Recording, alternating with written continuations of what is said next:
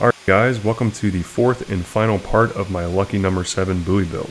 In this video we're going to be finishing out the handle and performance testing the blade once it's 100% complete, just to see how it holds up. I haven't seen anyone on YouTube chop through a 2x4 with a takedown knife after it's been completely finished and assembled, so this should be interesting. As we're getting started here, I'd like to once again thank the Royer family for putting together such a good takedown Bowie course. The videos were a pleasure to watch, and the level of detail was astounding. If you're serious about making some takedown knives, I'd highly suggest checking them out. I also want to give a shout out to Oleg from knifewood.com for this awesome handle block. He sent me a batch of these blocks, so y'all will be seeing more of his stable wood in future videos. So while I was going through the intro, y'all saw me getting this block parallel to the ricasso. This is a necessary step so that we can lay out some clean target grind lines in the block and start the shaping process.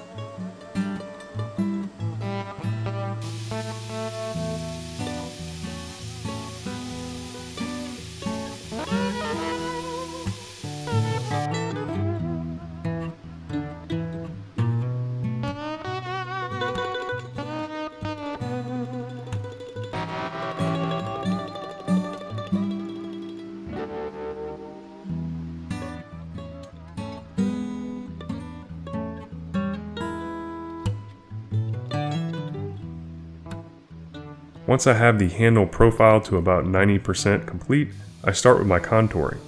To do this, I'm using the 2-inch wheel on my 2x72, just like Mr. Kyle Royer does. On my full tang knives, I found that the 8-inch contact wheel works really good for coke bottling. However, with a Bowie like this one, the palm swell is more dramatic, and a 2-inch wheel lets you get more aggressive with the shaping.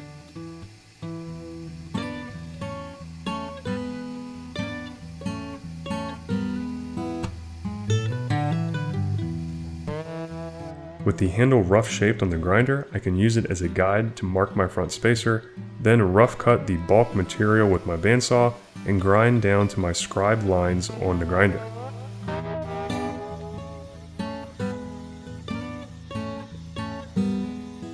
I then marked about 40 thousandths of an inch around the front spacer with a set of calipers to achieve a museum fit where the handle is proud of the spacer. Just like the front spacer, I used the handle as a guide to mark out the bulk of the material to cut away on the pommel. I tilted my work rest to around 10 degrees to match the angle of the handle wood. This makes for a really nice transition between the wood and the pommel. Note that we're also targeting a museum fit on the pommel where the handle wood will be proud of the pommel by around 30 to 40 thousandths of an inch. I noticed here that my pommel was a little crooked, so I decided to make another one. I didn't realize to the very end, but this didn't really fix the issue completely. With that being said, I guess it doesn't hurt to get some more practice making pommels.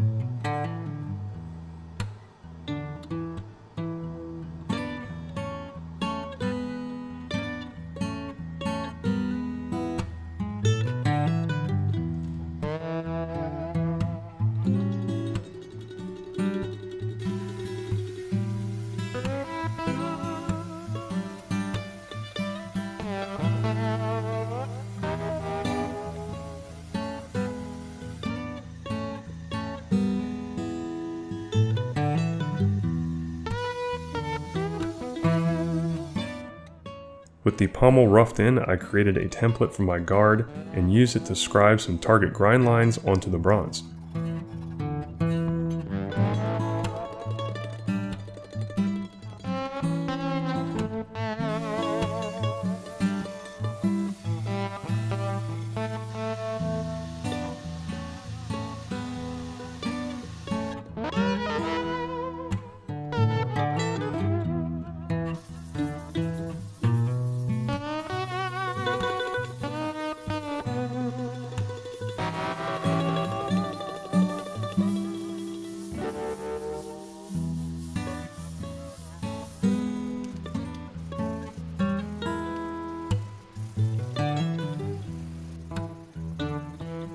Once I was done on the grinder, I brought the guard up to a 1000 grit hand sanded finish on the flats and buffed the edges.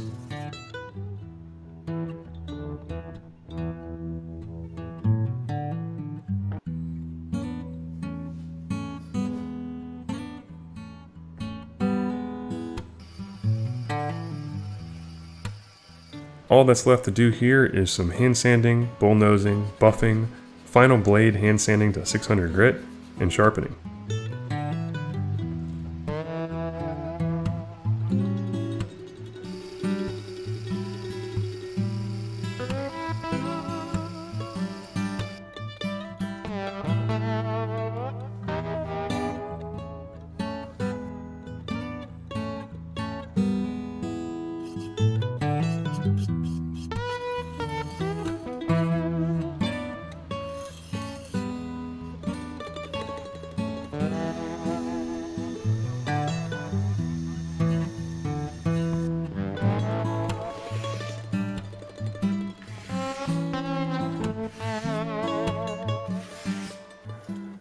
Alright, so there she is, ready for testing.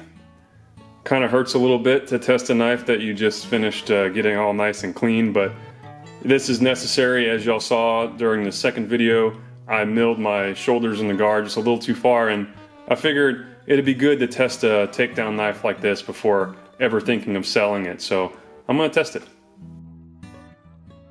I gotta say, I was pretty nervous testing this knife. When you spend a couple of months making a piece like this one, you can get the tendency to be hyper protective of it. But my curiosity won out in the end, so here we are.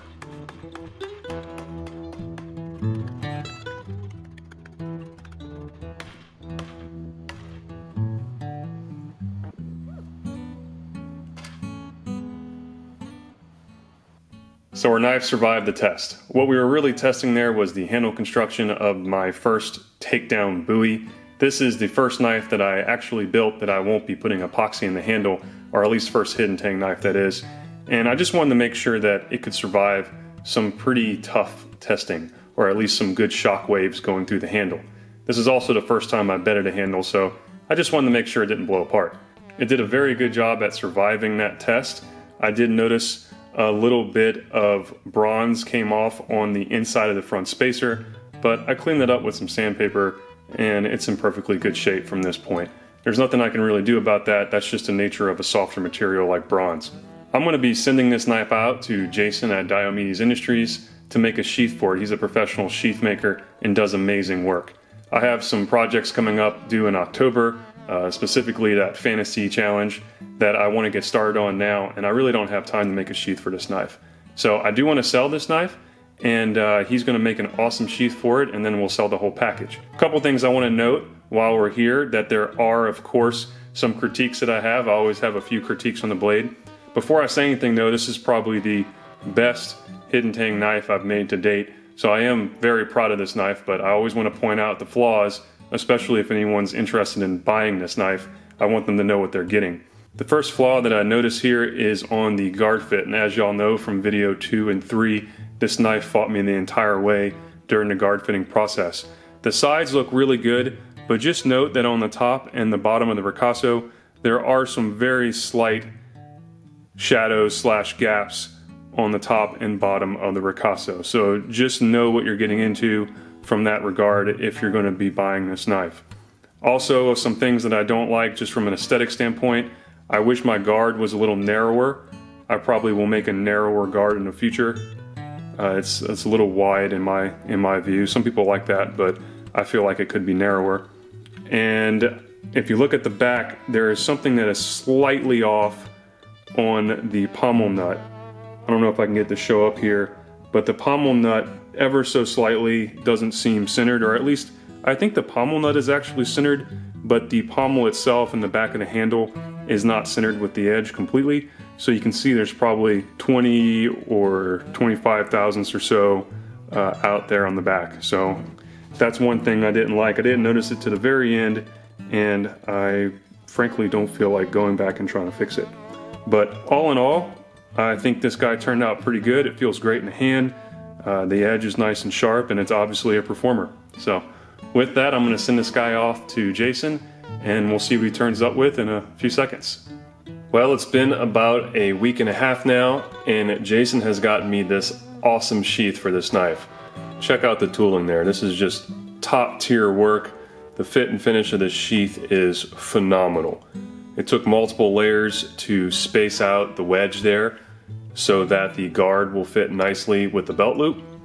But man, check this thing out. This is just a beautiful sheath. I love the different layers here. I don't know what you would call this, the chevrons at the top and the bottom. Really set off the tooling in the middle. The edges are finished beautifully. So yes, he has made a wonderful sheath for this knife. If you're looking to get a sheath for a custom knife, give Jason a call. I'll put his contact information on the screen here. He does amazing work. So this is the entire package. This guy comes out of here by just popping off this retaining strap, and then just pulls this blade out like that. So there you go. This is the finished package. I will be putting this package on my new website. I started a website just to share some of my previous projects in the gallery section, but also sell some knives on there because every once in a while I have a knife to sell.